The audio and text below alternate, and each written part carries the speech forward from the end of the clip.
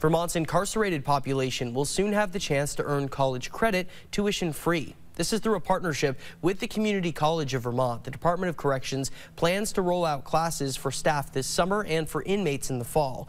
Commissioner Nick Demmel says right now staff at CCV are surveying inmates to better understand which classes they would benefit from. The program is made possible through a $4.5 million federal grant from the Department of Justice. Commissioner Demmel hopes by offering these classes it will give inmates a leg up if and when they're released from custody.